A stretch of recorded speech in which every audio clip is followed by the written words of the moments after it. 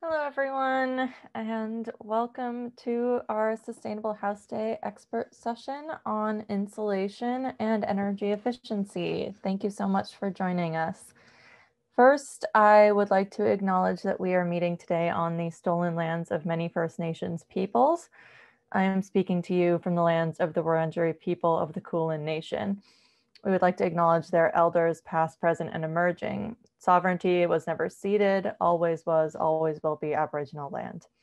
If you like, feel free to share which Aboriginal land you are watching from in the chat with us. Before the webinar begins, I would just like to tell you a little bit about Sustainable House Day and about Renew. Sustainable House Day is a national event that gives you access to Australia's most sustainable homes. This year, we are offering 4 themed weeks of online and in-person events around the country leading up to Sustainable House Day on October 17th, when we'll host a day of free online sessions with our homeowners. This week is our retrofitting week, where we'll discuss what you can do to improve the sustainability of existing homes. You can visit sustainablehouseday.com to see detailed house profiles and tour videos for the 130 homes we have open this year and to book for our upcoming events. Sustainable House Day is organized by Renew. We're a not-for-profit that inspires, enables, and advocates for people to live sustainably in their homes and communities. You can find out more about Renew at renew.org.au. So tonight's session, we will begin with expert presentations, and then we'll move on to a Q&A session. You can ask questions at any point during the webinar this evening using Zoom's Q&A function, which you can find in the toolbar at the bottom of your screen. Please use the Q&A and not the chat to ask questions. Feel free to use the chat to share thoughts or links if that's something that you would like to do. Now I would like to hand over to our MC for this evening, Dean Lombard. Thanks, Sophie, and welcome everybody. It's great to be here and that there's so many people.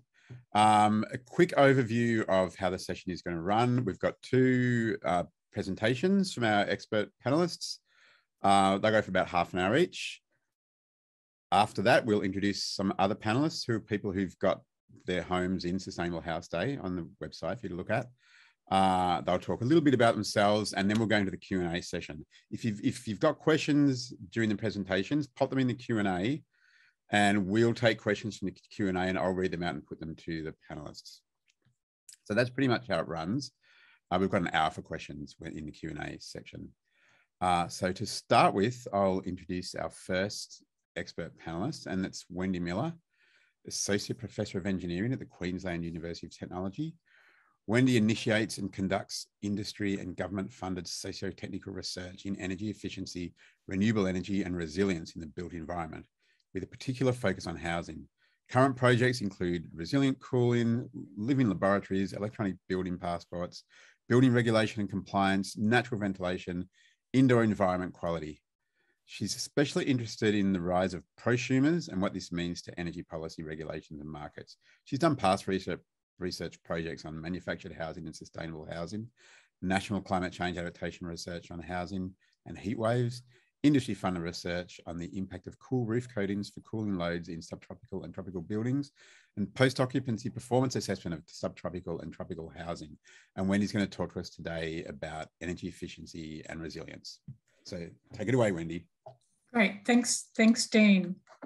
I'll just share my screen. Hopefully you can see that now. Gee, that sounds really busy. I've been working on these things for quite a while, and I think it's about time I retire and pass the baton on to somebody else. Having said so, today I do want to speak about particularly the why, where, what, and how of insulation. But as I do so, I want to keep in mind, because we're sort of all over the country, that my personal and professional experience is predominantly in subtropical and tropical climates. So not all the things that I say are important from what we've found in research and in practice may not necessarily be exactly right for your particular context. And we'll talk about that as we look at climate, the importance of climate later as well. But to introduce myself a little bit, so my family's been a member of Renew, or previously the ATA, for several decades now, I think 3 and a bit. And we've organised and hosted Sustainable House Day several times in the past. And I've modified this cartoon to reflect our household situation. So we're self-sufficient in our home for electricity and for water. We are connected to the electricity grid, but not to any water or stormwater connections other than a local community one. We do grow a fair bit of our own fruit and vegetables. We use rainwater for cooking and bathing and recycled water for toilet and garden use. We have solar energy for electricity, for charging our batteries and for hot water. We do have chickens who provide a lot of services to us, including eggs and fertiliser, but we don't eat our chickens when they are past their laying stage. So we don't require Henrietta to go to the shop to buy some eggs so that she doesn't get passed over. So why do we have insulation? We have buildings in order to protect us and our goods, I guess, and our belongings from the external environment. And sometimes a rudimentary shelter itself is not enough to protect us. It can still be too hot or too cold or too humid or too windy inside. So we add insulation to make a better indoor environment. In general terms, the greater the temperature difference between the outside climate and your desired internal climate, the more insulation you will need. And again, in general terms, the first place to address would be the roof, because in Australian homes, that's typically the largest surface area that's exposed to the sun, because the sun's high in the sky where we are. So if I had to summarise this talk in one slide, this would be it. It's that we have insulation to reduce heat transfer into and out of the house. And the direction of that heat transfer depends on where is the hottest place. Heat will always travel from the hotter place to the colder place. So if it's hot outside and cold inside, the heat is trying to get in. If you've warmed up your house in winter, the heat is trying to get out. Where should insulation be placed? As I mentioned, my two key things are from top to bottom and from outside to inside. That's particularly important in hot climates. It may be a little different in cold climates. What type of insulation really depends on the climate, and that's what we're going to be talking about today. And in general, R value is more important than the actual physical type, in my opinion. But there might be other considerations that come into play, such as embodied energy, whether it's made locally, some of the other life cycle assessment things, etc. And how insulation should be installed is a pretty simple concept. It should cover the entire space that you want insulated. It should be continuous with no gaps. It should be installed as provided, that is, not squashed and not thinned out to make it go further. And insulation is only one part of a system of creating an energy efficient and comfortable house. You also have to think of a lot of other things. So there's some of the things that we'll be looking at today. So the first is understanding what your climate is. So there are a range of atmospheric conditions that we need to consider when we're building our home and living in a home, and that's solar radiation, winds, temperature, humidity, etc. All of those things have an impact on heat transfer and on your ability to harvest energy from the sun for your hot water or for your electricity. Then we also need to understand each of those things in a number of time scales, from minutes, hours, days, weeks and seasons to years, decades, and in the long term we should really also be thinking of centuries. So what does that mean in practice? So this is a table that's taken from the Bureau of Meteorology for Climate Zone 9, which is Amberley, Climate Zone 9 in the National House Energy Rating Scheme. So this is for Amberley in southeast Queensland. And it is a typical way of presenting information. It presents the mean temperature, rainfall, sunshine hours, relative humidity, etc., for each of the months of the year over a particular time period. But we as people and our houses don't live in mean conditions. We experience the minimums and the maximums, the extremes of temperature, and the duration of different temperature bands. We experience the extremes of rainfall intensity, of wind and of relative humidity, etc. So this type of information in itself is not sufficient to design a really good house. We need to understand the temperature much more. And some of that understanding can be gained from some of the software tools, for example, that are accredited under the Nationwide House Energy Rating Scheme, or NatHERS, that are used for providing a star rating for houses under the National Construction Code. So this picture on the right, for example, shows the distribution of temperatures in this same climate zone 9, so Amberley, west of Brisbane. So from January, the temperatures typically range from around about 20 up to almost the mid-30s, and in July from 5 up to sort of around the 23 or so.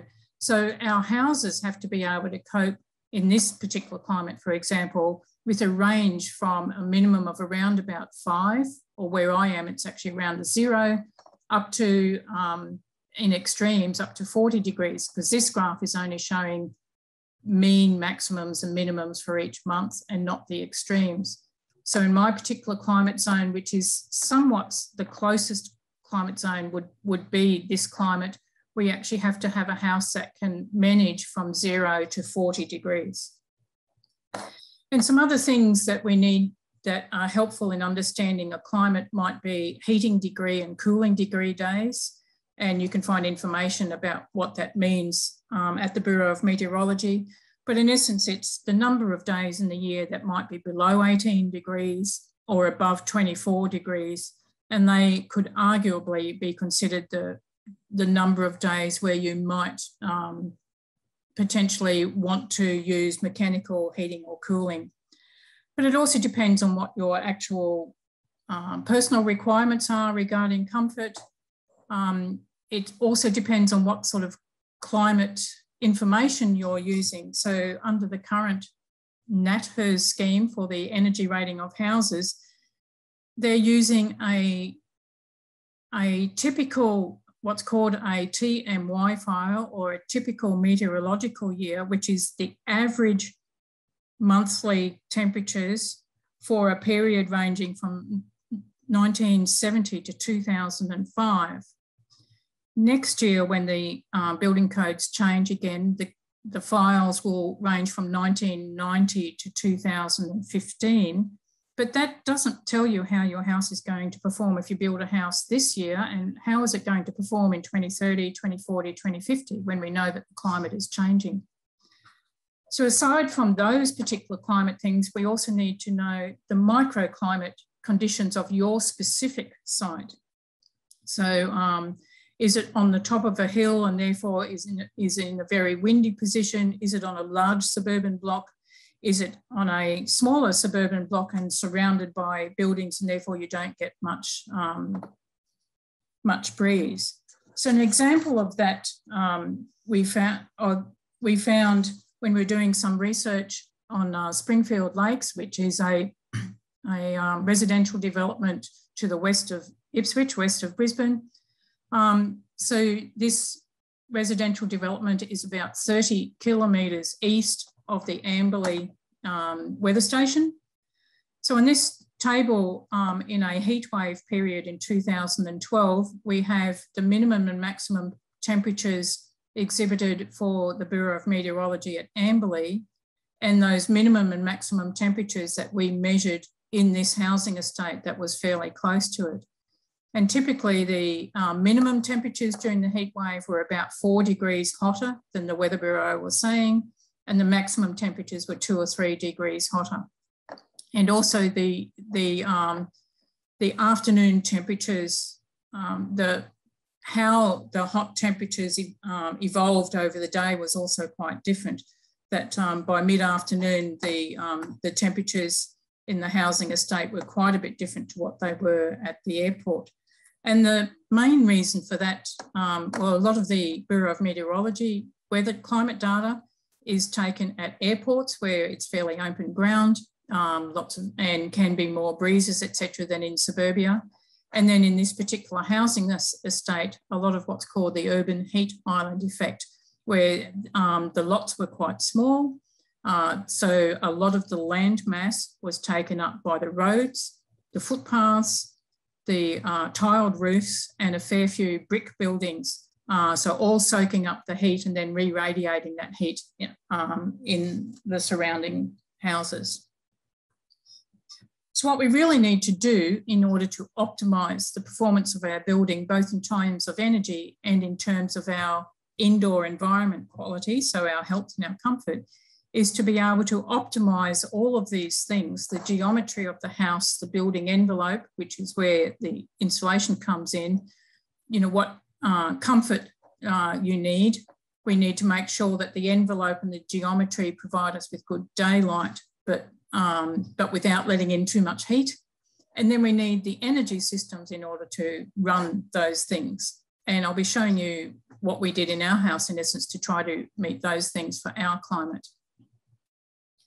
So what are we actually trying to do?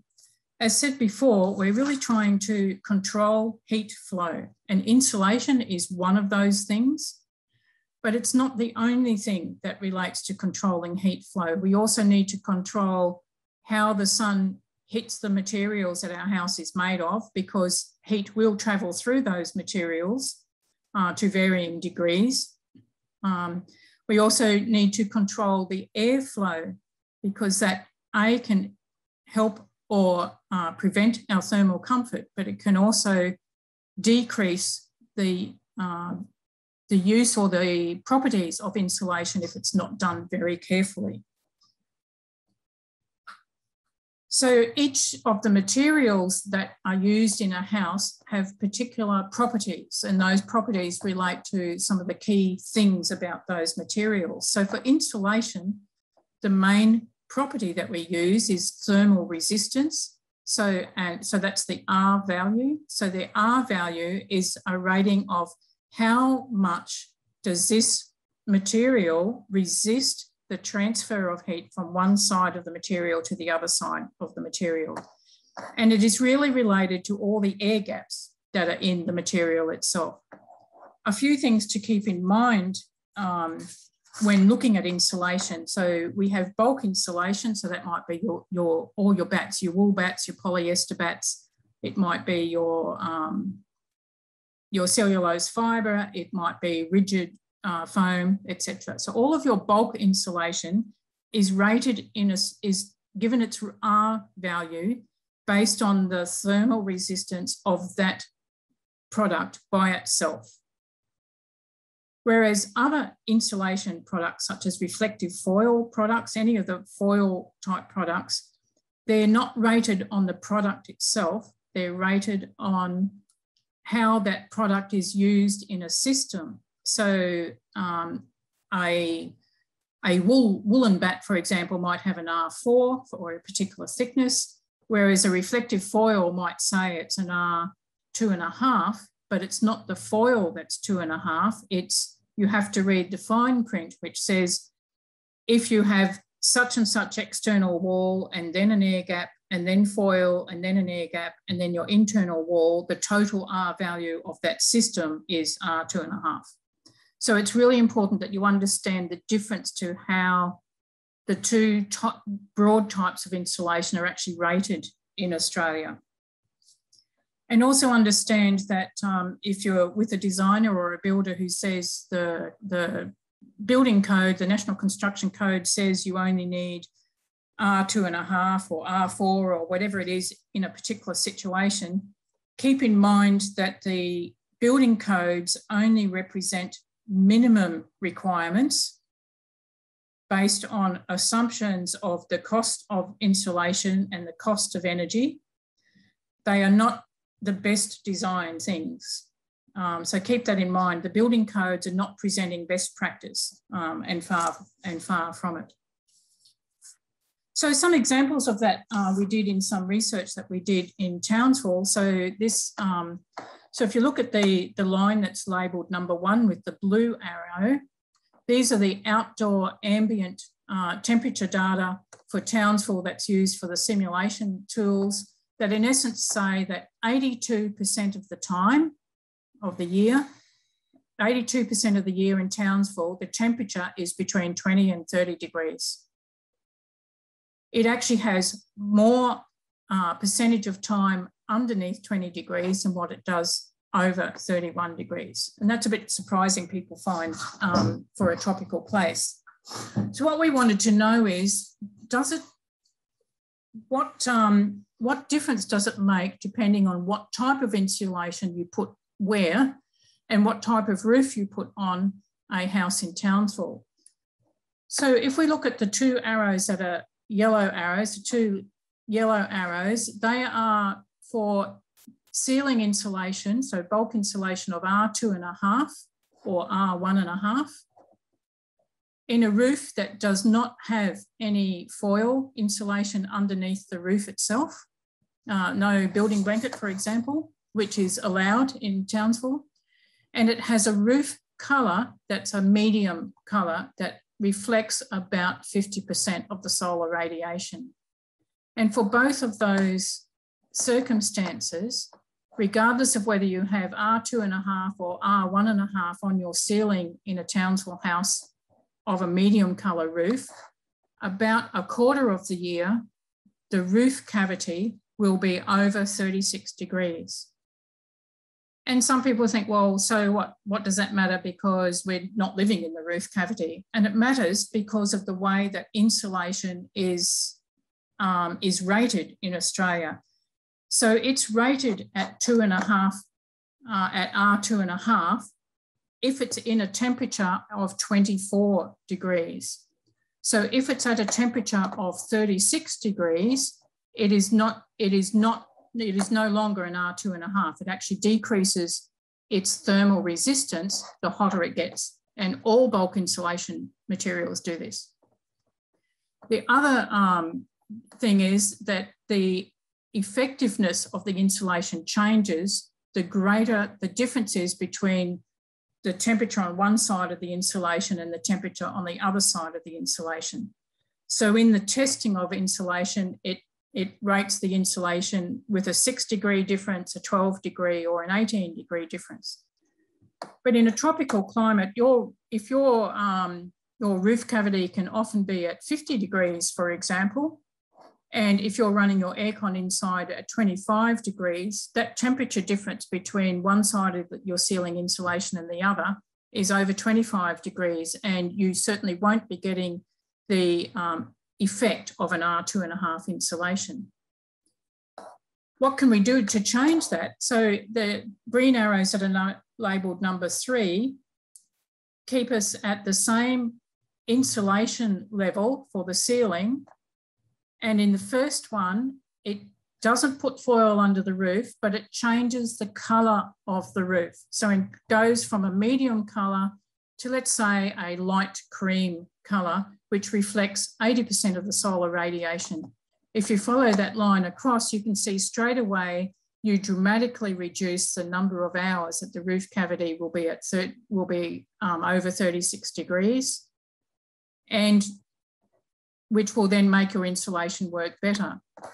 Still better yet is if you then also put foil or building blanket underneath the roof, as well as the bulk insulation on the ceiling with the same cream coloured roof, you would get no hours over 36 degrees. And the best solution is for this particular style house, so it was a hip roof house, brick veneer, you could have an R2.5 insulation on your ceiling, foil under the roof, and a really light coloured roof. So 90% is about at the time was the best solar reflective paint you could get on the market, and you could eliminate the number of hours that your roof cavity is at 36 degrees. So they're just some examples of, in this instance, we were using the simulation software to be able to show the resident of the house. We're also measuring the temperatures in this house to show them the different options they had for being able to provide a house that was more comfortable whilst using a lot less air conditioning energy. So this is an example of how that happens. So when the sun shines on the roof, the surface of the roof will reflect some of that radiation. Some of that radiation will conduct through the material and get into the air gap underneath the roof, which then will re-radiate down through the insulation and then into the house itself. So that's why, particularly in hot climates, starting from the top to the bottom, so starting from the outer surface of the roof to then a foil type insulation underneath, then your bats and something in the ceiling. And it can be as simple in tropical climates as choosing the colour of your roof. And this graph on the right is from the Australian standards that shows that at about 24 degrees, the bulk insulation things get their 100% R value rating. The hotter the temperature, the less effective the bulk insulation is. On the other hand, the colder the temperature, some of the insulation bats work better than others the colder it gets. So you might, for example, sheep's wool, wool insulation might be a really good choice in a cold climate, whereas the cellulose or rock wool don't lose quite as much in a hotter climate. I hope that sort of makes sense. Then the how of installing things is also really important, that there should be no gaps. This is a picture we took of one of the houses that was one of our case studies, where the builder ordered 450 mil wide insulation, but the gap between the joist was the roof rafters was actually 600. So he installed it like that. We went into the house and did some thermal imaging and found all the gaps, and the builder had to make good on this particular situation, and it cost him about $15,000 to remove the PV systems, remove the solar hot water systems, remove the roofing material, put in the new insulation, because part of this was also a cathedral roof, and make good for the customer. These other pictures are from other houses that show that often insulation is not installed really well at the corners of hip roofs. And also on this bottom picture, it seems to show that there was insulation, there was meant to be insulation, bulk insulation in all the walls as well, but it seems that insulation has probably slumped down because it wasn't a tight fit sort of between the wall framing materials. So it seems now that a lot of these walls, the tops of the walls, are not done. This image in the middle is also showing that that sections close to wall joints are often not well insulated, because insulation might be the last thing that the builder wants to do. He sends one of his apprentices up and they can't physically get to it anymore because of the angle of the roof. Then the top image is a bit vague, but in essence it was showing that often in at least Queensland houses, there is often no insulation put in the area of the wall above door and window frames. So there's insulation here on the ceiling, but there's nothing above these door and window frames on the lower part of the picture. So just want to quickly then show what we did in our house. So we live in the southern Gold Coast in the land of the Ugumba people. Our house is what's called a mixed mode or a mixed weight house. So all of our thermal mass is inside, and there is these rammed earth walls. And we use lightweight materials, so structural insulated panels for our external walls and roof. So our roof is steel both sides with polyurethane R4.6, and the walls are fibre cement, both sides with polyurethane R3.5. We have fibre cement skirting subfloors to cover this space, and also some subfloor insulation. So these are just a few pictures. So our goal was to try, so the house is a 9-star house built in 2008. And we've been monitoring it ever since to see what went well, what didn't go so well, and what we can do about it. So these are pictures of the structural insulated panels. So the general benefits of these types of panels from an insulation point of view is that usually there's a tenuous insulation, there's no gaps. From a material perspective, the panels are your external material, your framing, your insulation, and your internal wall finish all in one product. So it's a lot less materials. But it's not without its problems. In our particular case, here are you might be able to see the wall material, and the tops of the walls are capped with a steel channel in which to attach the roof to. That steel channel conducts heat through into the house, only a small amount, but nevertheless, it still presents a thermal bridge. The other thing we found in this house, we have a small section of wall that indicates a change of roof height in the house, and we couldn't use the panels for that, so it's just standard framed and insulated only to about an R2, when it, according to the code, it should really have been insulated to the same level as the roof, because it is more related to the roof than to the external wall. Subfloor insulation is a tricky thing that we still haven't resolved fully, because it's access issues. How do you get to insulate the subfloor? How do you deal with your services that need to run underneath the house? And how do you deal with rodents? We just buried a rat today, and other native inhabitants, such as our pet snake here.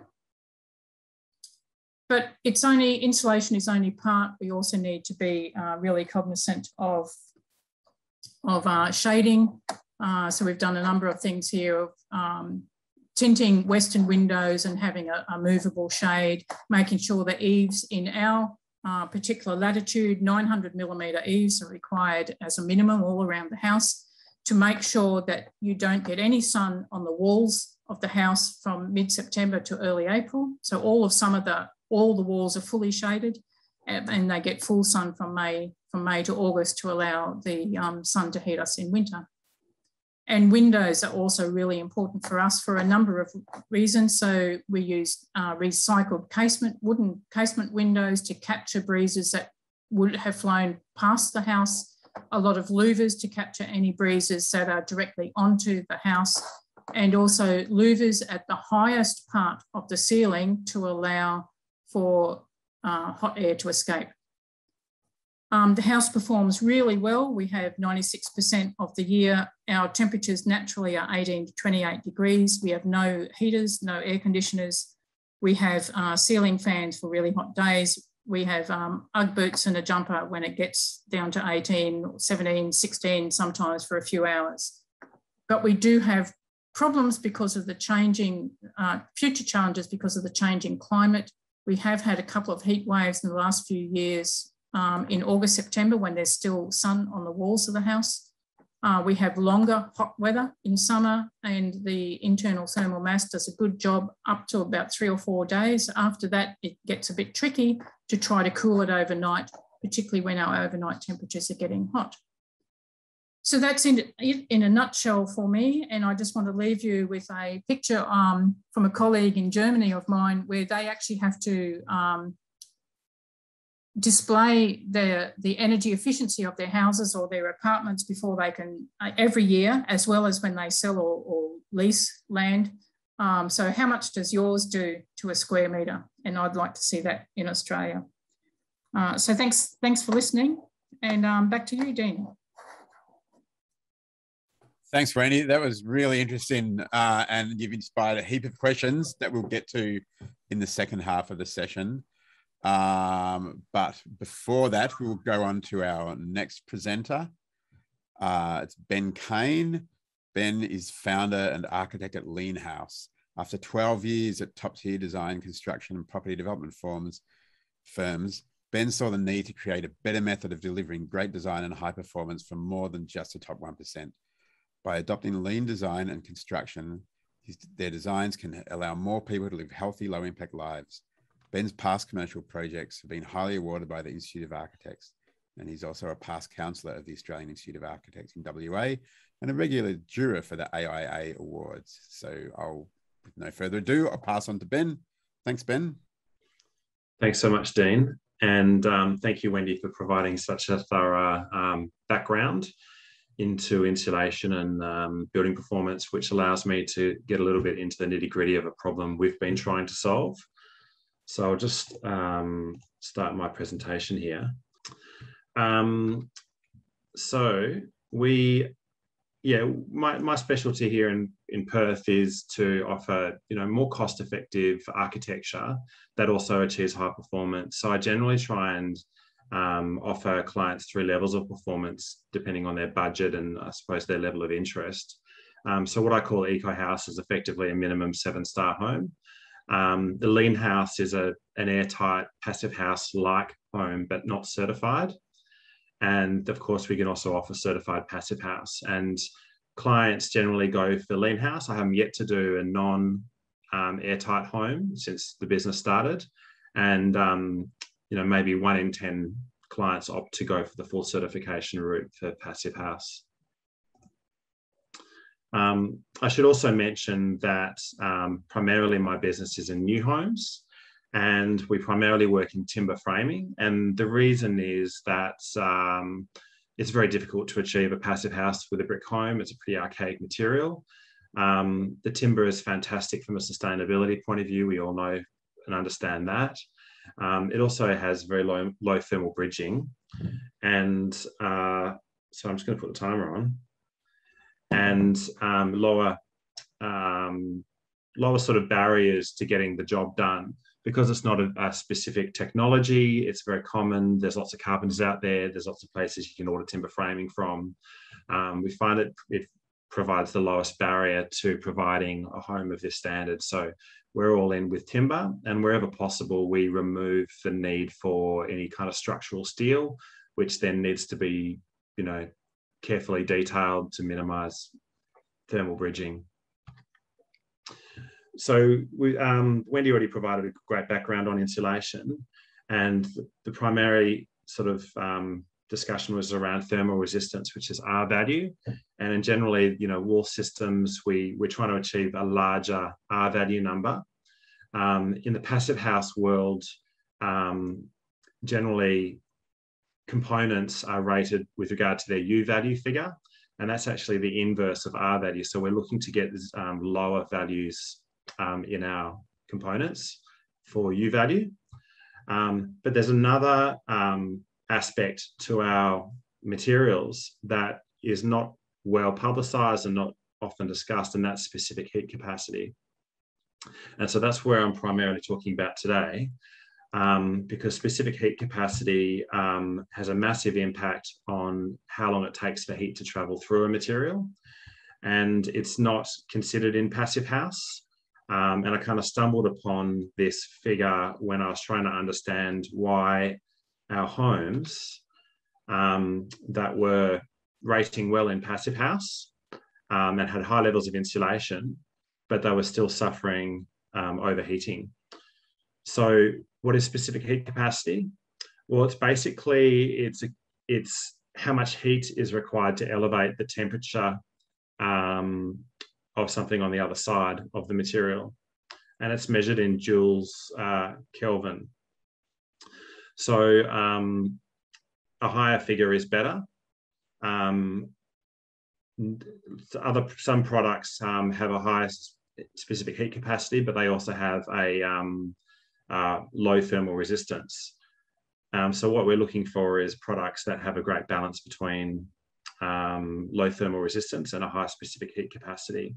And this is important because it contributes to what is known as phase shift. And phase shift is the time difference between a temperature, say on the outside of the house, reaching the inside of the house.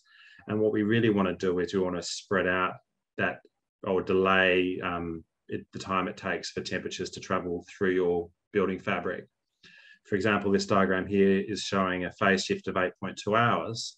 And that effectively means that when you get the hottest part of the day at say 2 or 3 o'clock, you're not really experiencing those hotter temperatures until later at night, by which stage the external temperatures have started to drop again. Whereas if your thermal envelope only has, say, a phase shift of 3 hours, then by 6 or 7 p.m., you're experiencing well and truly the heat of the day, because it's only taking a few hours to pass through the building envelope. So effectively, what we discover is that the R-value of the wall system is not enough to ensure that your home is well insulated. An example is in Perth that we were typically doing homes with 120mm stud walls, R3 mineral fibre insulation, which is well in excess of what would be considered normal. And when we were running them through our PHPP software, we were getting very good low percentages of overheating in PHPP software. So for example, we might get 0% or single digit percentage of overheating, and overheating is considered over 25 degrees.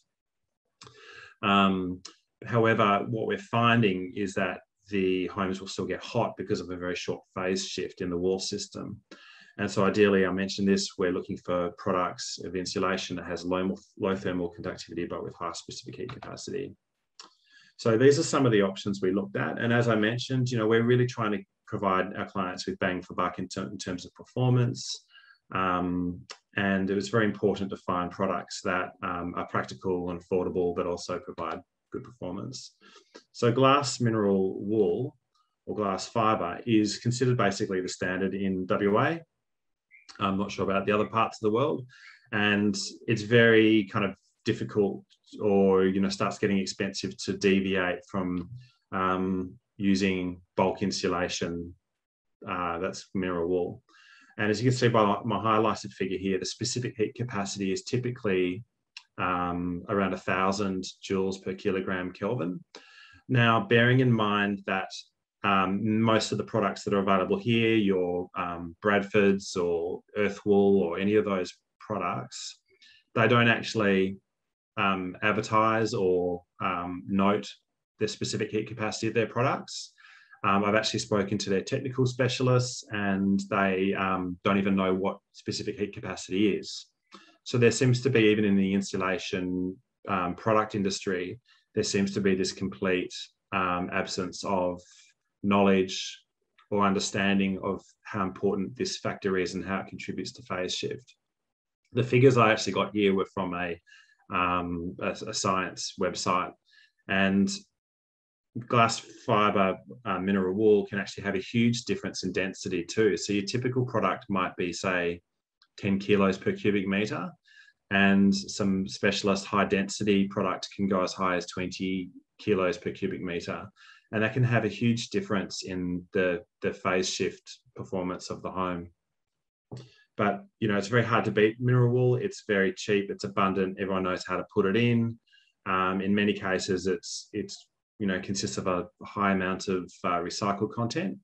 So it's a pretty safe choice. It's just a case of understanding its limitations. So here's a typical wall system that we've been doing, 120mm stud with service cavities in and out. And in that 120mm stud, we would put R3 insulation. And you can see here from the diagram on the right, the phase shift values spinning out of our calculator are showing 4 hours. Now, that's certainly a lot better than a typical 90mm framed wall with, say, R2 in it. But from my point of view, I think we want to try and find something that does better, that doesn't not necessarily cost a lot more.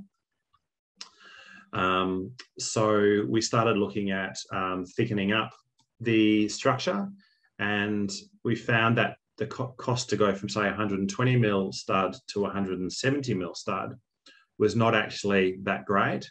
And what we can start doing then is putting more insulation into that. And we actually used 2 90mm bats to give us a combined 180. It puffs out a little bit either side, but even if you're sort of measuring the 170mm of insulation, we're getting an improved phase shift of 4.7. Then some manufacturers actually provide what they call a high performance or an HD high density glass wool product. Once again, you've got to actually kind of dig down to figure out what the density of the product actually is. And when I plug that into the wall system calculator, you can see that my phase shift figures are increasing significantly. We're at 5.7 hours versus where we started at 4.1. So we've already seen a 50% increase in performance for phase shift. and we haven't spent a lot of extra money to get that. Other options are EPS, so expanded polystyrene, and there's certain products out there that you would fix to your stud frame. Now, this actually has an improved specific heat capacity. It's actually quite easy to get quite high performance homes when you line your structure with this. You just need to consider, you know, you're finishing externally. Is it the sort of look you want, whether it's rendered? Are you going to clad it? It's not particularly environmentally sensitive in terms of its manufacture, but also end of life, what's going to happen to all that EPS when the house gets torn down. So it's not something we really like to do, but it does prove to be quite cost effective, particularly if a client's going for a rendered sort of look externally. Here's the calculations for this particular product. So a 90mm stud, assuming no insulation in the actual stud frame itself and all the insulation's external, we're achieving a phase shift of 5.4 hours.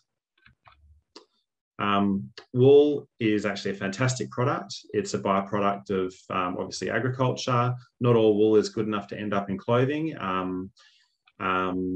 So the wool that ends up in insulation is typically a waste product and has a fantastic specific heat capacity. You can see here it's almost double of what mineral wool is. The biggest problem I found in Australia, in Western Australia, is that the industries that produced wool are basically gone. We had a huge wool, we do have a huge wool and sheep industry in Western Australia, but no one is producing the insulation anymore. And when I looked at whether it's possible to get it from New Zealand or from the eastern states, the cost of shipping is huge because of the amount of space that insulation takes up in a truck or a container. So a typical family home might need in excess of a 20-foot container full of insulation. So it starts to get very expensive to actually, you know, bring this material from elsewhere. But if you're living in an area where wool insulation is available and abundant and cost effective, it's definitely worth looking at.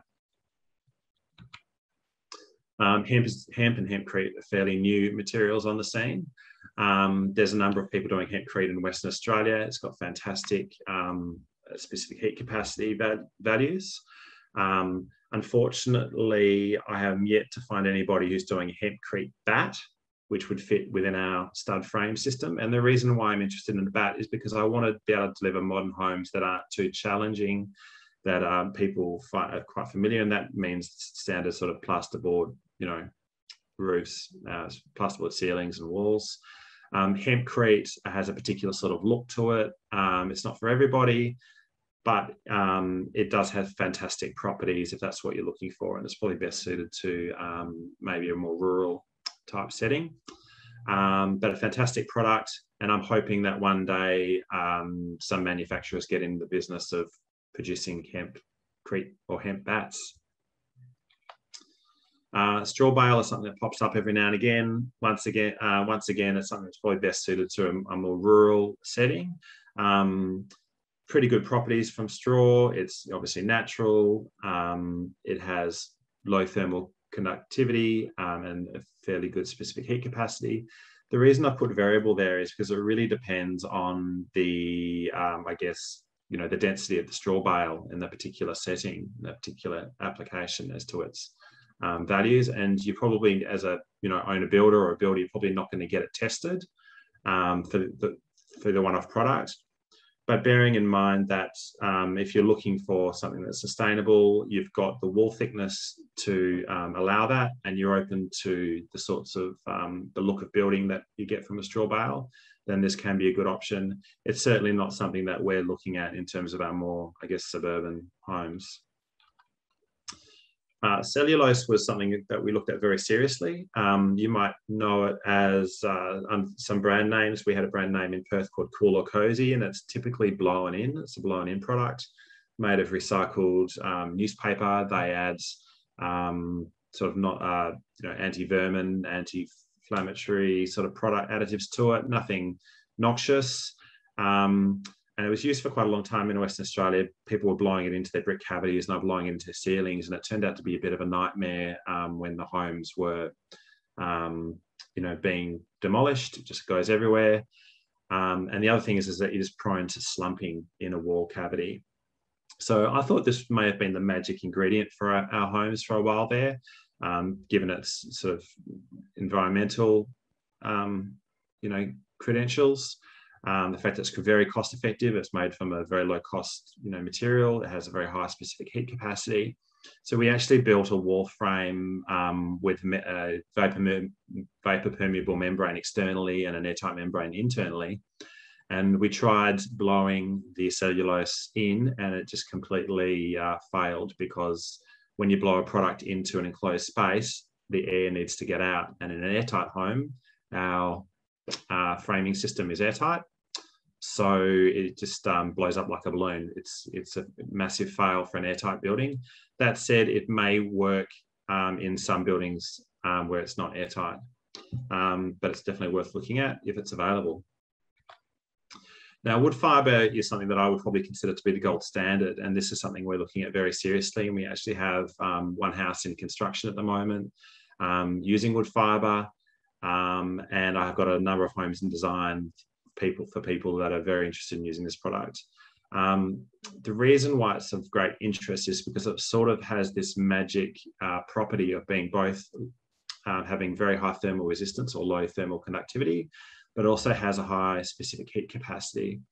And it means that it really does provide good phase shift in terms of minimizing heat gain through the material.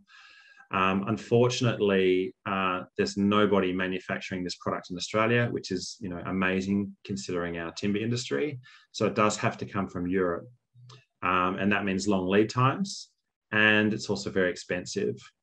However, we've figured that we can make it work because we don't need as thick a wall system structurally to achieve the same level of performance.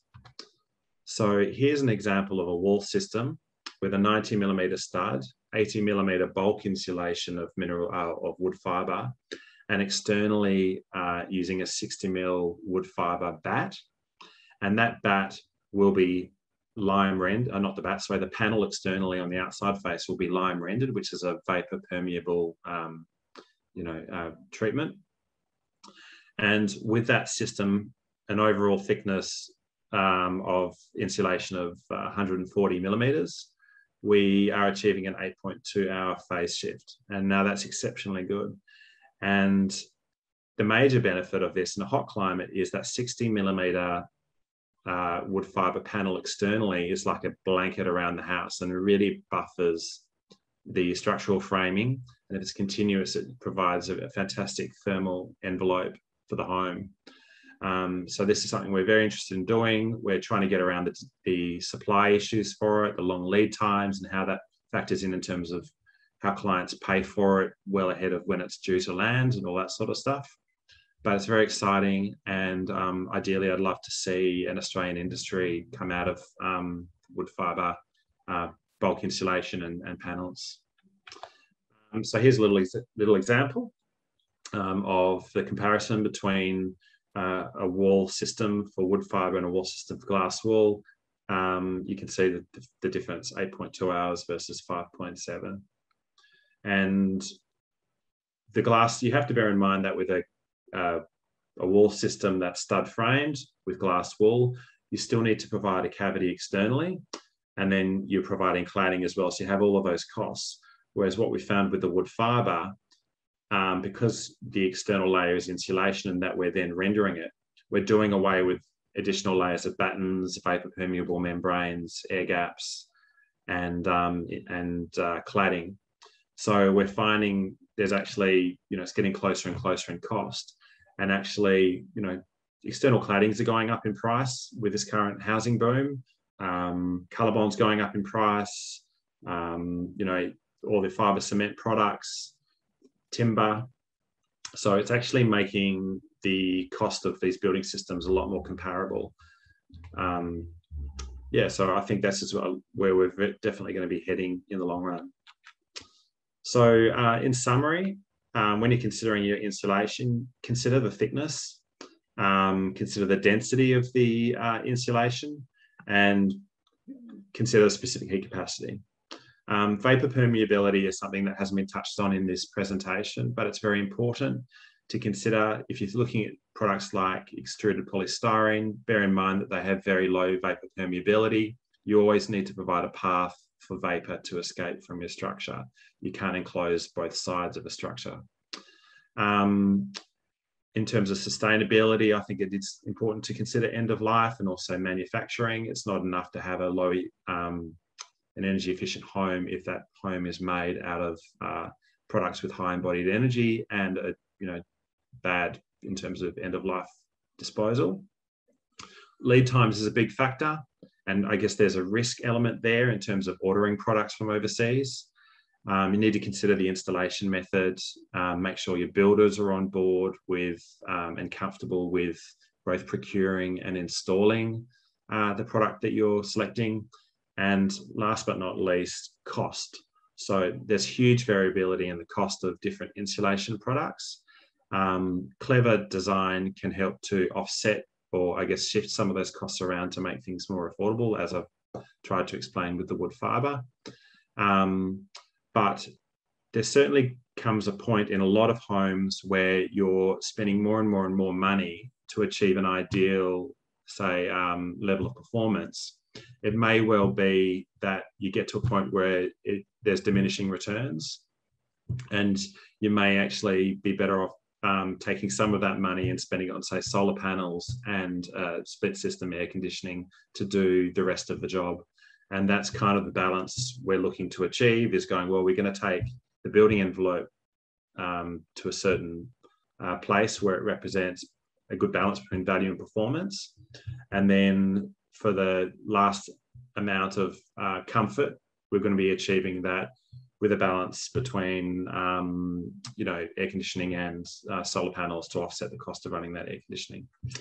So that's it. Thanks very much. Fantastic. Thanks so much, Ben. That was really interesting, and another host of questions. So we are heading to the Q&A section now. We've got a lot of questions. We've got like over 50 questions. We'll do our best to get through as many as we can. Before we start on the questions, I just want to introduce our 3 other guest panelists, and these are people who've got their homes on the Sustainable House Day website. So I'm going to introduce each one, and they'll give a quick sort of 20-second introduction about them and their house. So first up, we've got Romney Bishop, who's got a house called Our Comfy Home in Victoria.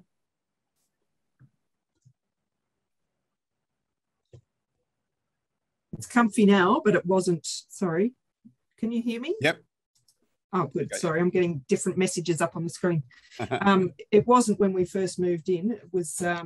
It's made out of concrete block and with a flat roof and a concrete slab, massive floor-to-ceiling windows in pretty much every room.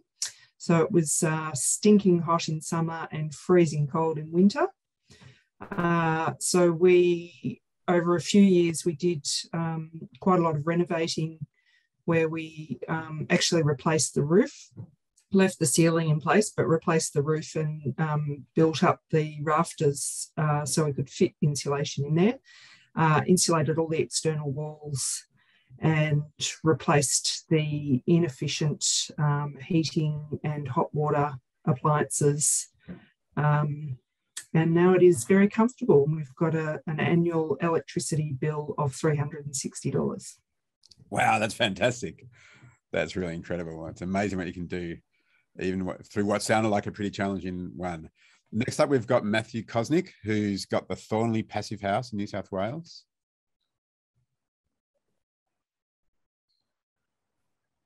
Thanks, Dean. I'm Matthew Kosnick, owner of Thornley Passive House, and we're Sydney's first certified passive house. Now there are several others, which is a good step. We're moving in the right direction towards well-built houses. I guess I would make 2 quick comments. One is that the building envelope is one of those things that ideally you should do once, and is something that pays back for the entire life of the house. So it's certainly something to worth think about. The other thing I would say is there's as designed and there's as built. And certainly one of the reasons why we went down the road to doing a certified passive house is because it actually involves people coming in and testing and saying, yes, what was actually built was what you actually asked to have built. And I think there's lots of issues like that. So it's a good thing to test as verify, trust but verify, I think is famous saying. Yeah, absolutely. Totally. Thanks. Our third panelist is Lucinda Flynn, who's got Home Patch in Victoria. Hi, everyone. Yeah, I'm a trained and accredited home energy efficiency assessor, and our house, I suppose, has been a practice ground for all of the things that I've learned over the years. We live in a 70s house, and it was certainly a bit like Romney's when we got here. It had every single draft you could imagine and pretty much no insulation and all that sort of stuff, an electric hot water system. So we've just, over the years, upgraded different sections of it with a real focus on low cost and DIY options. And that's my biggest interest really, is talking to people about what they can do with their existing older homes to make them more comfortable and energy efficient without, you know, necessarily having to take the step of knocking it down and starting again.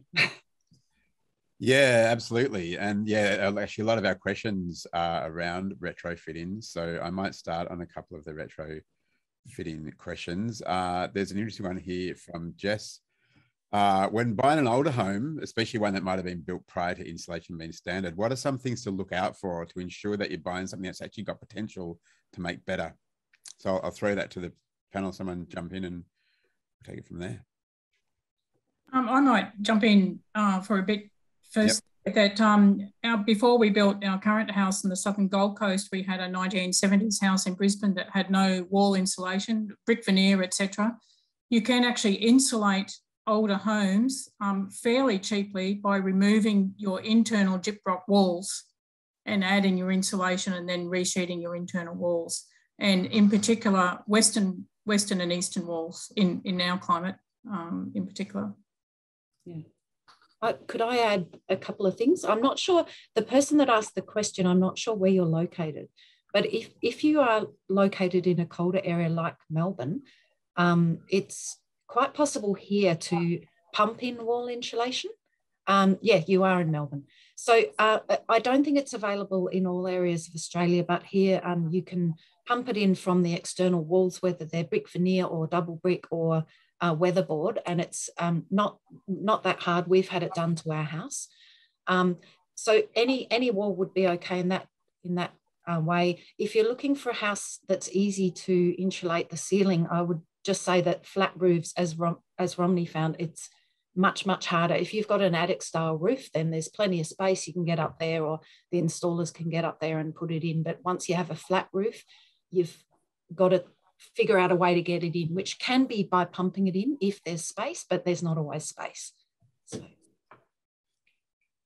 Yeah, really good point about the flat roof. And there was a question here, I actually can't find it, but there was a question here about, you know, what are the options for retrofitting into a flat roof? So is there any other suggestions on flat roofs?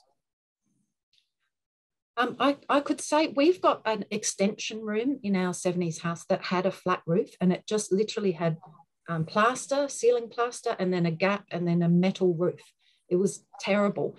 And in the end, the insulators couldn't take up the metal from outside, which they would ideally do, and pump it in. So instead they drilled some little holes, 20-cent piece size hole, and blew the insulation into the roof, just like they did from the external walls. Yeah, right, okay. Worked really well. Any other comments from Ben or Wendy? Yeah, I guess I think the main thing is there really to, if you can remove a layer of the envelope, whether it's internal or external, and you can access that zone, then you can put insulation in. But my main concern is really about, you know, where the passage of condensation and water and all that sort of thing. So sometimes some of these old houses weren't insulated, but because there was good airflow in those spaces, any sort of leaks or anything like that were able to dry out, or you're able to identify them quite easy. As soon as you start pumping insulation into, say, a cavity brick wall or a say a cottage stud frame structure, you start bridging the spaces. You start bridging the space between the internal layer and the external layer, and any sort of moistness or wetness that is, you're providing a path for it to travel through. And if it can't then dry out on its own, you're creating an environment for mold, a rising damp, these sorts of things. So I don't think it's not going to be as simple as just pumping a insulation into a void. You need to really consider how it works as part of the whole system. Yeah, really good point. Yeah, I'd agree with that too. We actually had to remove the tin from our roof because it had several skylights in it that we got rid of, and we couldn't find the same tin profile, so we had to just completely start from scratch. But what we've done is put air cell under the tin as a vapor or condensation barrier, and then underneath that we have this PIR board, rigid board, and where we could, in the middle of the house where there's a bigger gap, we put polyester bats on top of that as well. So we ended up fitting about R6 in the middle of the house. Yeah, wow, okay. Sort of also on spray insulation, Robert asks, is spray foam good for an insulation retrofit, especially for hard to reach areas such as a subfloor? And can it be removed at the end of life if you want to, say, recycle the floorboards? I might talk about that. I actually raised that at a discussion we had with the Building Codes Board and some of the building industry earlier this week, when I said about our problems with subfloor, and someone said, oh, they just spray it underneath. My concerns about that are, can you reuse, you know, when the house needs to be at the end of its life, can you reuse your boards? How can you scrape it off, etc.? And then what are the implications for all the services that are underneath the house? So for my house, I can't see how spray insulation would work subfloor. But spray insulation is used a lot in the US and in the US in particular for subfloors, walls, etc. Yeah, and look, I might touch on another subfloor question that we've got here from Minna in Queensland, who has got an old raised Queenslander, mostly open underneath. That's got gaps between the floorboards. Thinking of issues with spills and dust, etc. What are the best subfloor insulation options for that? My view on that would, depending on how much space you have. So if it's a typical Queenslander that might be, you know, 1.5 meters or 2 meters off the ground or something, either putting a rigid board like the PIR, or yeah, I'd probably say a rigid board and then a foil or a wire mesh to hold it up. If you're using any bulk insulation, it's important that you understand that there's different insulation stiffness depending on whether the insulation is meant for a roof, a wall, or a subfloor. So if you're doing bulk insulation under the floor, you have to get something that's specifically for underfloor because it has a different stiffness to a wall insulation or a ceiling insulation. I would add to that.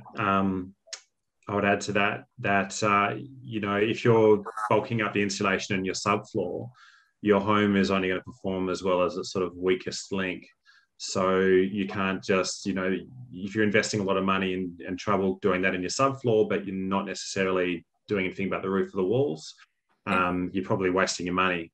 So there's no point having R6 in your subfloor and, you know, virtually nothing in your walls. You want to try and keep, you know, as Wendy pointed out in her presentation, you want to have a continuous layer of insulation. And if it was my home, I'd prefer to see a lower R value, but continuous around the whole building rather than just attacking one surface. Yeah, that's a really good point about looking at the whole house. And in fact, we've got a question here from Liesel that's a bit sort of related to that. So I might throw it in here. If you're, you know, say working on a 70s brick veneer, removing plasterboard, re-roofing, you know, you want to improve air leakage, or not improve, but you like reduce air leakage, new insulation. What is the best approach to look at all those aspects together? So when we retrofitted our 70s house in Brisbane, and we did things much like, I think it was Lucinda who said, you know, bit at a time as money became available, do DIY. So we had an old tile roof that needed repointing and, you know, some repairs anyway. So we took that opportunity to change the colour from dark green to a cream for a start. We put insulation on the ceiling. We stapled foil underneath the rafters. So we just, in Brisbane, you start from the top and you work your way down. If you can do nothing else, doing the roof and the ceiling is really important. Yep, makes a lot of sense. Was the person that asked that query in Queensland? Do you know? Does not say. I know. Question. Well, I could add, when I do energy assessments, the general priority list is always first is draft proofing, and it's usually the cheapest and simplest thing to do as well. The second would always be roof insulation, and third would usually be window improvements of some kind, and then depending on the house, wall or underfloor insulation. And I think Ben and Wendy have both pointed out each house is different. And for example, our house is on the side of a hill on stilts. So I don't think that we probably have those condensation issues so much. And for us, it was much more important to put underfloor insulation on because there's so much airflow under our house. Whereas a house that is, you know, just on the ground with a solid subfloor walls, it's not as, and say they have carpet everywhere, it's nowhere near as important. Yeah, for sure. So you got to take each house and figure out for that house what matters most. Yeah, for sure. And in fact, this is a great segue. We've got a couple of questions on subfloor insulation in different climates. Wendy has asked, is subfloor insulation recommended for hotter climates? And where is it? Kay asks, I'm in Mount Dandenong in Victoria. It's 5 degrees colder than Melbourne. Does underfloor insulation make a big difference given that heat rises? Yes, it does. I would say that probably in Cairns or Darwin, you probably don't need to have your subfloor insulation. It really depends on what your climate is and whether you need to address winter coldness as well as summer hotness. So in Brisbane, because we get both, you know, we have a short winter, but nevertheless, it still is a winter. It's worthwhile doing. Whether you get, you know, past Townsville or something, I would say probably not. I should point out that the 2022 National Construction Code is likely to change and will require sub-slab insulation in cold climates, most likely. So, you know, even your slab on ground being on waffle pods, for example, and insulating the sides of your cement slab, as well as subfloor insulation. Yeah, okay, I might go to one more subfloor question before I move on to some other insulation questions. Gabrielle in the Blue Mountains, her house is on brick piers, and she asked, what are the pros and cons of bats versus, say, spray-in insulation or other types of insulation for subfloor? We've tried bats and Protherm, sort of like the foil type stuff, and rigid foam, and we have problems with rodents with all of those. If we provide a nice space with an air gap, the rats really like it for breeding in winter. So we haven't come up with a solution in a semi-rural area that's rodent proof, where you can still get to the services, that still provides stopping the air leaks and stopping the air movement and resisting the heat. So I'm still open, I'm still exploring good options that meet all of those. Yeah, okay, are there any other thoughts from other members of the panel on that one before we move on? I've heard that rats don't like polyester very much, polyester bats. Yes, but we have polyester bats, but the rats will get between the polyester bats and the floor because the polyester bats make a nice soft bedding. Well, that's what we've got. So maybe that explains a few things. I might move on for a couple of the more general installation questions. And one that's come up a few times from a few people is, how long does insulation last for? Do you need to replace it after a certain time? And how is it different for different types of insulation? I think the answer probably applies to all building products. It's very rare to find products with a long warranty. So you can assume that your product may do better than the warranty, but who knows beyond that? In certain products will degrade over time. For example, vapor permeable membranes and airtight membranes are very important in a passive house.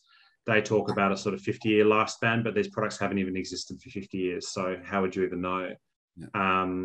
Blow-in cellulose, for example, anecdotally, we know that it slumps. It's going to happen. So you probably want to allow for that in the installation so that perhaps you can come back and check on it and after a season and top it up, or even again, years down the track. I think the only way to really understand whether or not the products are continuing to perform is to monitor the performance of the home and understand, obviously climate's changing, summer's getting hotter, and but at the same time, if you're monitoring performance, if you're using a thermal imaging camera and you're having a look at your walls to see if something's changing over time, that's probably the best way of seeing if things are changing. Wendy? I'd probably add to that theoretically, there's no reason why most of your bulk installations shouldn't last for the life of your building, 40, 50, 60 years. So your wool, your polyester, your glass wool, etc.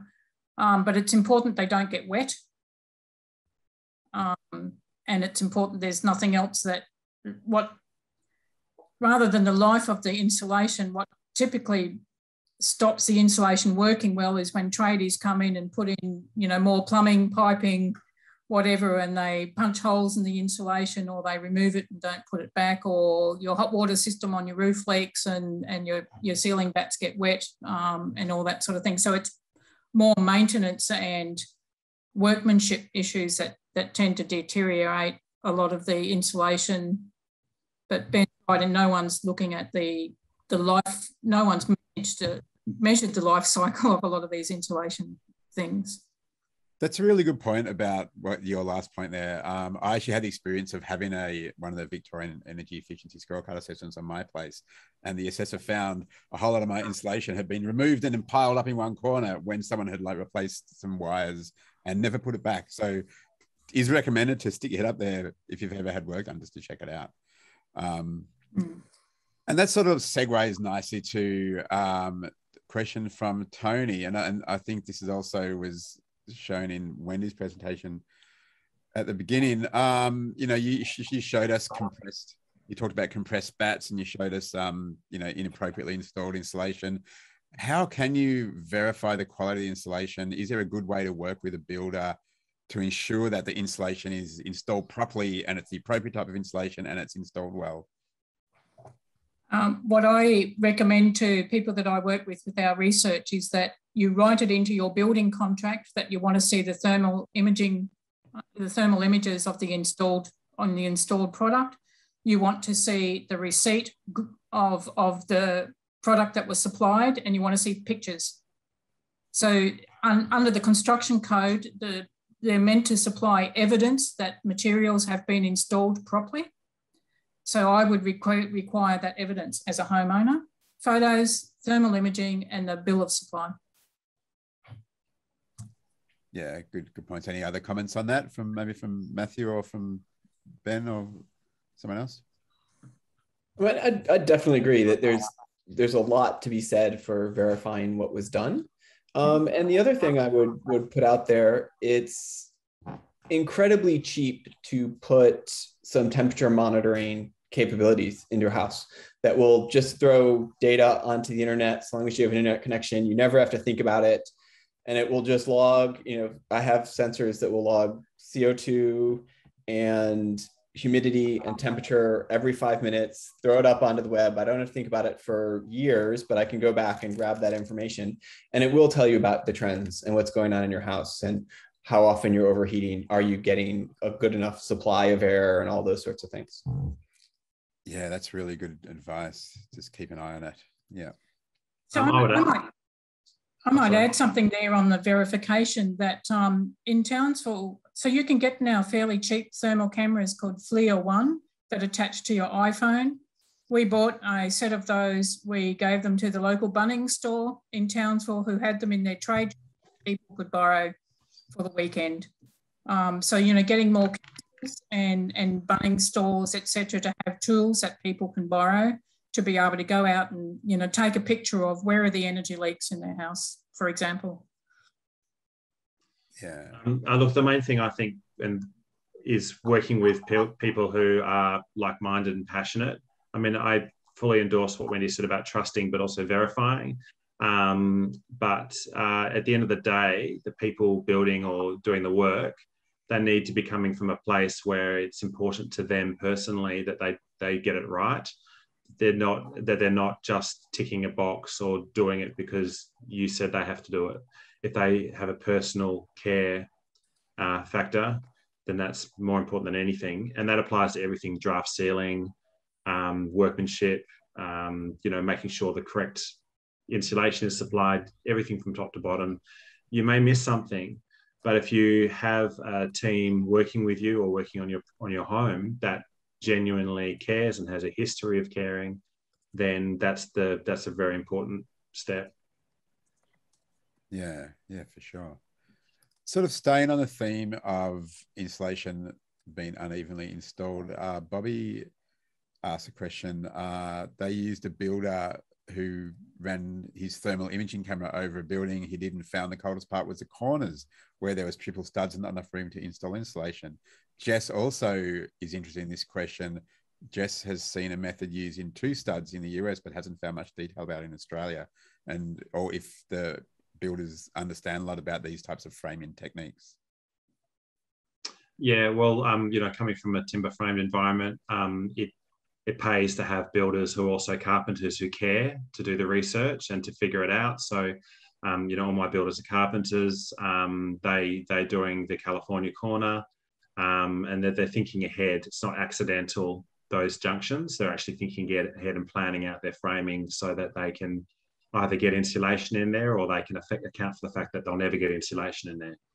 And, you can draw the detail, you can specify it, but if the person at the other end doesn't care, then it's going to fall apart. So, yeah. Yeah, really good. That's really useful. Thanks. Can you install, this is from Naomi, can you install insulation bats directly against a roof blanket, or do you need a membrane to deal with condensation? And I guess expand any other sort of recommendations about dealing with condensation when insulating. Well, I guess from a building science point of view, condensation is going to occur when you have, say, warm air meeting a cold surface. You want to try and minimize that effect. Generally speaking, mineral wool bats, they absorb water. They're not particularly good. If you're relying on your roof, for example, Colorbond roof to provide the water tightness, I think that's probably placing unfounded trust in that layer. And I would definitely want to see that you've got, taped and watertight membranes underneath that layer. Then you can safely provide your insulation. Unfortunately, the building code doesn't really go into that level of detail. You're really relying on your designer, your builder to know about building science and B, care enough about it to do something about it. So yeah, you really do need to be very conscious of the fact that you don't want to create opportunities for condensation to occur and then resulting mold and wetness in your structure. Yeah. Are there any other comments on that from any of the other panelists? There is a correct way to install your bulk insulation and in relation to the vapor barrier, and that is to leave a minimum 40mm air gap between the two. Okay. And air itself is part of the insulation that adds to the insulating value of, yeah, so air gap's good. Yeah, and air gap's great also because it can dry out any incidental condensation or water ingress. And it's a good example of what Ben and Wendy both talked about in your presentation, is that getting insulation is not just one thing, it's the way all the parts of the wall or ceiling or whatever work together, right? Yeah. Yeah. I'm going to throw a couple more insulation questions before we move on to another topic. While we're talking about where you insulate, should eaves also be insulated?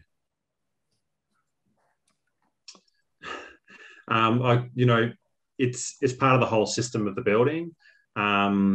Corners of a building are fantastic thermal bridges because you've got the intersection, or you've got a greater surface area at corners for a given internal surface area. So you're going to have the greatest amount of heat loss or heat gain in corners and junctions. So if you have a roof that sails past, say, a top external wall, and if that's insulated, that can actually provide something of a thermal buffer to that thermal bridge. So for the sake of doing the job right, when you're actually there, I think it's just a case, it just makes sense to continue the insulation, continue your thermal membranes, and continue your water tightness all the way out to the edge of the eaves and then back to the wall again. There's not a lot of savings to be had by selling yourself short in that area. Yeah. I might add something to that in our 70s house in Brisbane with a hip roof, the actual the eave was lower than the ceiling level, which meant that part of your external wall was actually up into the ceiling space itself. So it was, and the walls weren't insulated and the ceiling wasn't insulated. So it also depends a bit on the structure type of your roof and your walls and where your eaves sit in respect to your walls. But yeah, I agree with Ben, you insulate as much as you possibly can everywhere. Nice segue to the next insulation question. Can you ever over-insulate a wall or a ceiling? That's from Peter. That you really need to understand your climate, because if you build an esky in Darwin, it will be quite good a lot of the time. But if you get an extended period of hot weather, gradually that internal temperature will get higher and higher. And a really well insulated building, if it doesn't have somewhere for that heat to escape, will get too hot. So it's not so much that you've over insulated, it's that you haven't thought about all of the other things that need to be part of the whole picture. You need somewhere for hot air to escape when inside gets too hot. Yeah, right. Go on. Oh, sorry. I would also just sort of go back to the comment from my presentation, the sort of the law of diminishing returns, from economics, is you start pumping more and more money into, say, the envelope, and you're really only affecting the margins of performance in hot or cold conditions. And you may actually get a lot better value by looking at alternative systems that actually provide a greater degree of comfort and value to you personally throughout the year. So you just sort of want to go, well, is it worth my while doubling the cost of insulation? Or do I take that, say, $10 a square metre, that may add up to, say, $10,000, and then go, well, I'm going to buy myself a PV system and a small split system air conditioner. Yep, so it's a systems thinking that really needs to be applied. What are you trying to achieve? Where are you achieving it? And how does everything work together? Yeah, look, we also have a question from Laurie who asks, does insulation add to the thermal mass or retain heat at night? Thinking of the tropics, Darwin, et cetera, where having a cool house at night is important. So I feel like we've covered some of that. Is there anything more that you want to add that will help answer that question? It kind of goes back to that specific heat capacity, presentation, that some products do actually have a capacity to retain the coolness or the heat. Now, you're not looking to create a lot of thermal mass like a brick home, but you do want to slow down the passage of heat through the structure. So it's about finding that balance, I think. Yeah. For our house in southeast Queensland, that's why we put our thermal mass inside the house, and we have a lightweight structure on the outside of the house. Some thermal mass inside in Darwin would work well, but in Darwin, it's much more important for shading, to stop the heat from getting onto your external walls. So at least a metre or metre and a half wide eaves, shading, etc. as the first step. Yeah, cool. In relation to that, I would throw in, it's important to think about what you're insulating for, right? So there's a lot of things in your house that generate heat, including yourself, right? Bodies generate heat. All your appliances generate heat. So in areas where you're insulating to keep your house cool, there's an extra effort you've got to make to get that heat out somehow, because otherwise it will just build up. If you're living in a cold climate, then that's not really an issue, and you can save all that heat and take it all the way to the bank, so to speak. So it is important to think about how you are trying to run your house, and realize that, you know, effectively a shade tree could make a huge difference if it's and that's not insulation per se, but it's preventing that heat from hitting your envelope in the first place, and then you don't have to insulate against it. Yep. Look, we've got heaps of other interesting questions about insulation, but I might move on to another topic because I want to try and cover everything at least a bit. There was some stuff on solar reflectance of roofs, and we got a few questions about that. I'll start with the one from CJ, who asks, is there a difference in solar reflectance for a gloss finish versus a matte finish? It's a combination of finish and the material itself. So whether it's steel, whether it's cement tile, whether it's tin, and whether it's gloss or matte. Right. So I think for ColourBond roofs, for example, you can find on ColourBond's website what the solar reflectance is for all of their colours on their products. And they have a couple of products that are specifically with a really high solar reflectance index. And the others are, so generally your creams, pale eucalypt sort of thing have a reflectance of about, 60 to 70%. Your medium colours are around the 40-50. If you have a black roof, it's absorbing most of the solar radiation. So what I find interesting is when I fly into Melbourne, I see a lot of red roofs and black roofs. When you fly into Townsville, you will see predominantly white roofs. Yeah, so roofs that have a bit less reflectance sort of do suit colder climates a bit more, where you're dealing with keeping warm a lot more than keeping cool. That makes sense. Is color the most significant factor in reflectance? I mean, you've talked about the material and that, but is color? So light colors certainly reflect more than dark colors, but it's also the chemistry of what the coating is. So what they call reflective paints now have a particular chemistry that will have particular chemicals or ingredients in them that reflect more of the solar radiation. So a solar reflectant paint that's white will reflect more than a standard white paint, for example. Yeah, okay, that's interesting. Another one about roof reflectance and roof temperature. What happens if you have, say, a reflective roof, but you've got a large area of it covered with solar panels, especially dark colored solar panels?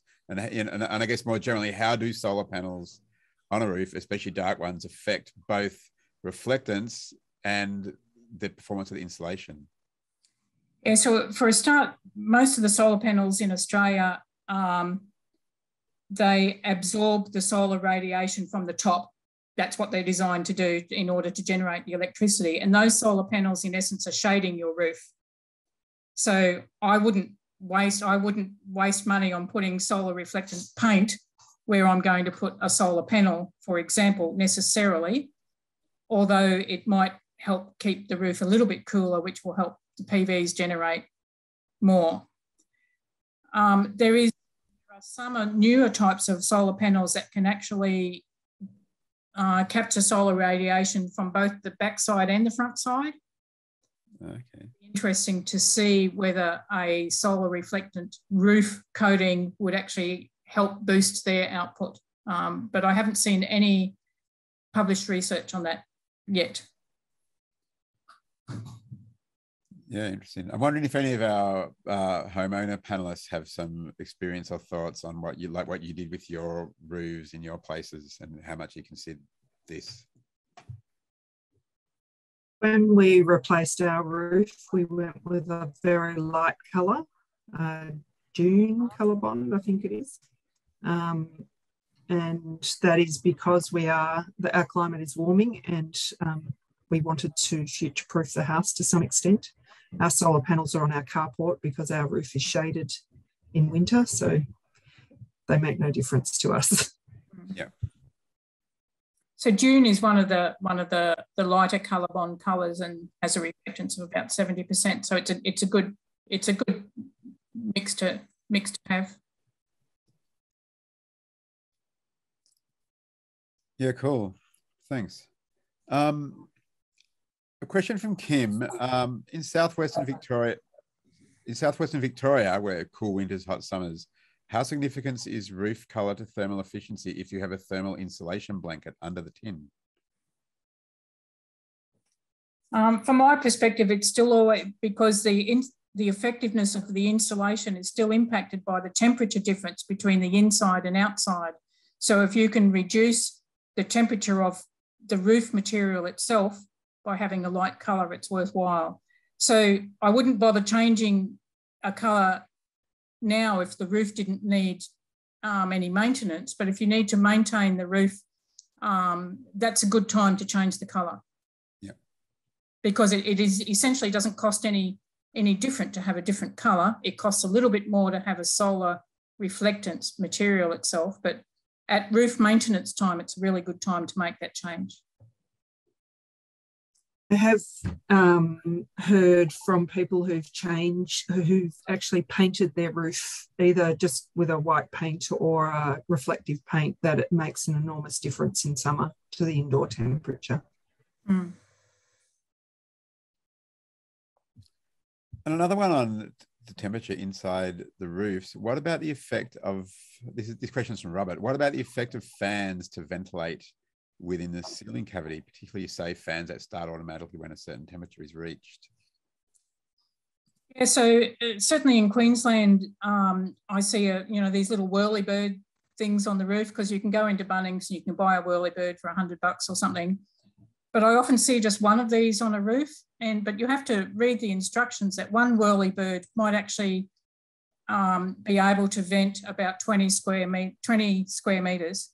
And a typical roof house is going to be a lot bigger than that. So one whirlybird is not going to make much difference to a standard house.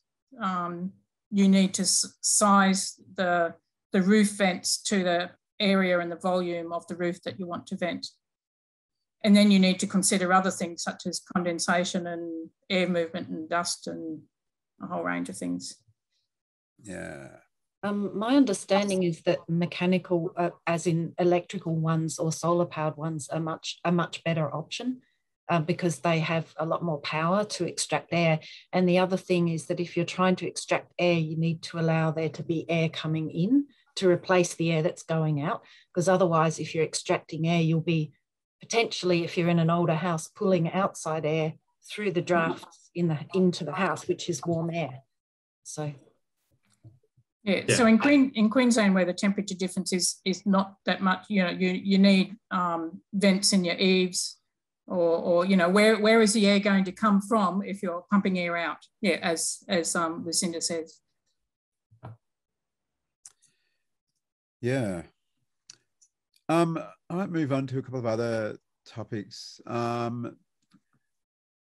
Leslie says, we haven't spoken much about blinds, though, Wendy, you did mention shading. What should we look out for, especially external blinds and I guess other approaches to shading? And yeah, you might have a few more thoughts on that, Wendy. And I'd be interested to hear from some of the homeowner panelists about what they did with shading as well.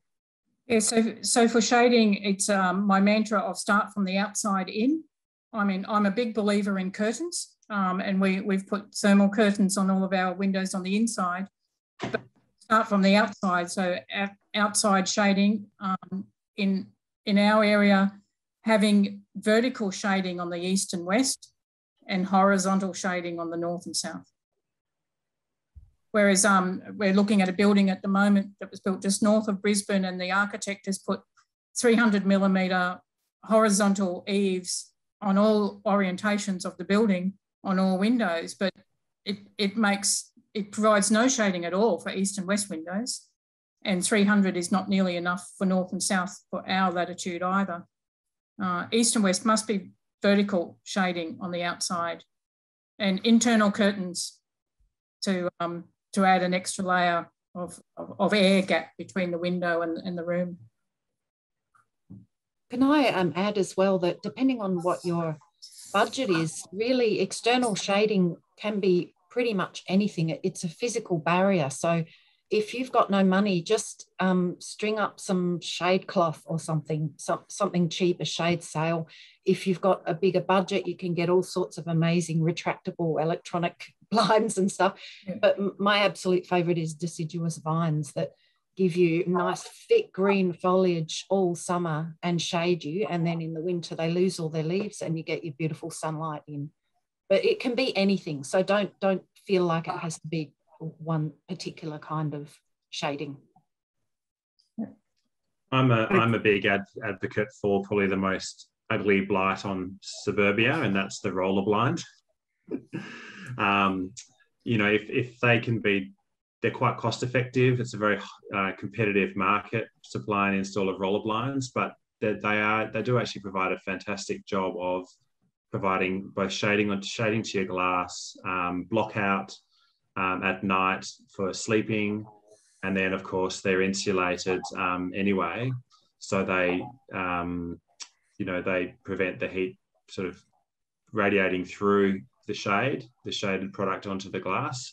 So particularly east and west windows, when you have the low angle sun, if you can have something that does it all, you may not even need curtains internally, because you're getting this multiple benefit of block out, shading, noise, all these different things. And it's much better to think about this at the time when you're building and install it at that phase where you might actually be able to hide the pelmet for those ugly roller shutters. So it can almost be an invisible installation.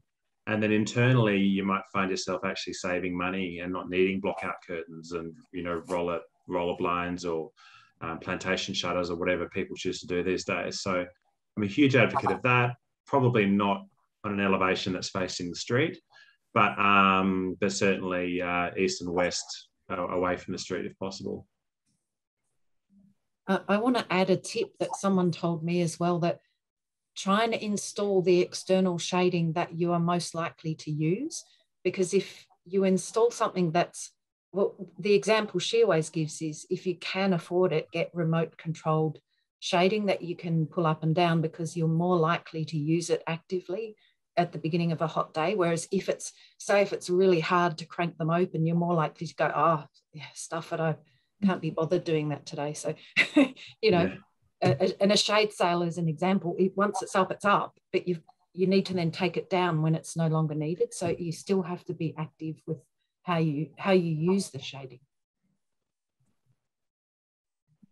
Yeah, look, we're pretty much getting close to running out of time. We've managed to make it through about half the questions, so apologies to people who we haven't managed to answer their questions. I've tried to do a bit of a selection of questions to go across the breadth, but we do have time for one more or possibly two if the first one is a short-ish answer. So it's an issue we haven't really talked about yet, and it's come from Lydia. What is the end of life for these different insulation products? What do I do with when the house is demolished? Does it end up in landfill, etc.? And sort of related, there's another question also about, well, what about like the embodied energy of some of these materials as well? So not sure. Maybe we want to start with Ben for that one and then see if someone else has got some. Yeah, I guess I kind of covered that in the presentation, that I would always look for products that A, have low embodied energy in their manufacture, and B, have a responsible sort of end of life. You know, materials like the wood fiber, it's a waste product anyway, and I think that ultimately it's going to biodegrade when it gets put into landfill. If it has a high value, it may actually get pulled out and reused. And you know, those rigid bats are actually quite sort of structural. So when you peel your cladding off, or you peel your plasterboard off internally, there's nothing stopping you from pulling those out, packing them onto pallets and reusing them again. Glass wool's probably a bit difficult. They're difficult to handle, you know, that you get itchiness, you need to wear PPE when you're handling it. And whilst there's not a lot of actual sort of product in any given bat because it's so aerated, in real terms, when you see a house being demolished, it all just goes off to landfill. And polystyrene, terrible products, you know, that stuff's going to get broken up and get blown all over the place. So yeah, I would definitely give consideration to the more environmentally friendly products. And don't be persuaded by the marketing, the greenwashing that goes on. I think it's pretty clear that if you're looking at a natural product, whether it's hemp, straw, wood fiber, it's a natural product. Wool. But if you're talking about something that's heavily manufactured, like PIR, rock wool, glass wool, any of those things, they're going to be a problem down the track. Maybe not for you, but for somebody else. I would add to that one of the products, at least in the East States or around Queensland at least, the polyester bats are made locally. They're made with 100% recycled plastics. So theoretically, they would be recycled back again into the plastics recycling afterwards. But you're right, it's a complex issue of weighing up what's the least long-term environmental damage of any product that we use in all walks of our life. And it's a tricky thing, long life versus perhaps not being able to be used at the end of its life compared to a shorter life, but a lower embodied energy in that shorter life. Reusability versus recyclability versus disposal. It's such a complex issue that we haven't really addressed in Australia. Yeah, I guess, and as you've both sort of pointed out, it really depends a lot on the way that it, you know, if your house is demolished, the way that it gets demolished. You know, you can demolish your house carefully and recycle stuff, or you can throw it all in a skip, which seems to be the way often. In Germany, in the building code, buildings don't get demolished; they get deconstructed. Oh, nice. That's good. It's a good approach. Look, I'm going to throw one more quick question in, just because I didn't really touch this issue at all, and maybe it can be a quick one, and we've got 2 minutes before we finish questions. And it was from Catherine, and it's sort of about airtightness, but specifically, how do you prevent heat loss via extractor fans, say in bathrooms and laundries? You know, we need extractor fans. How do we manage those with the airtightness that we want in the house? I can answer from a passive house, and I suppose Matthew can too. So extractor fans from range hoods and bathrooms and things like that, something you typically find in a non-airtight home.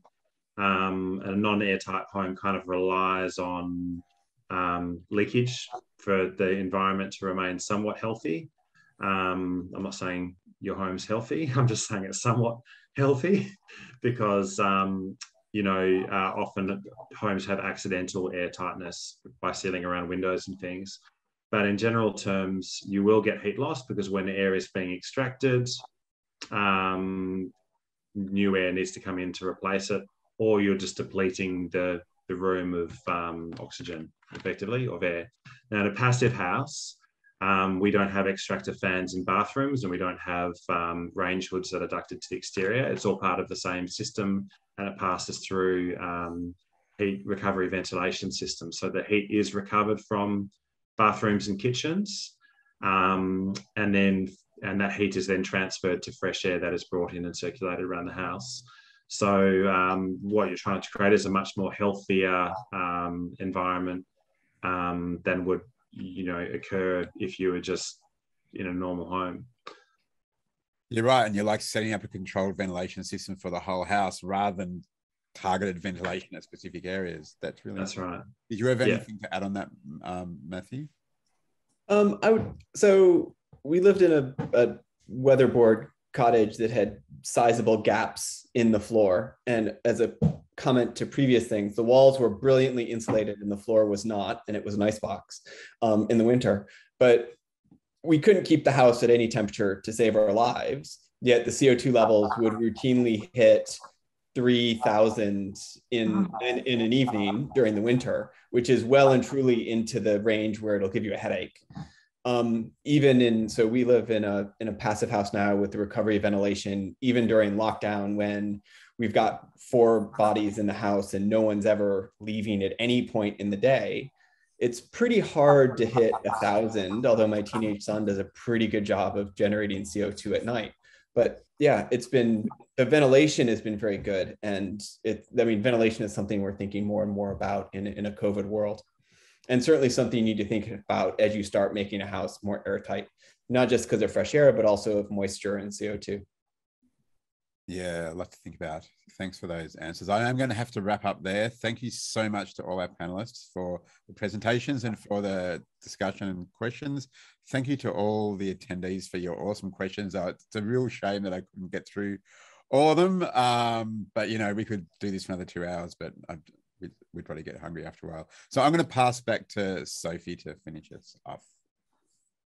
Thanks so much, Dean. That was so great. Thank you so much to our panelists and to everyone who spoke tonight. That was a really informative session. And before we go, I just want to remind you that we do have more expert sessions coming up and a free day of online sessions with our homeowners on the 17th of October. You can register for all those events and see all our homes open this year with their house tour videos at sustainablehouseday.com. I'd just like to thank our sponsors and our council partners for making Sustainable House Day possible. So thank you so much, everyone, and I hope you have a great evening.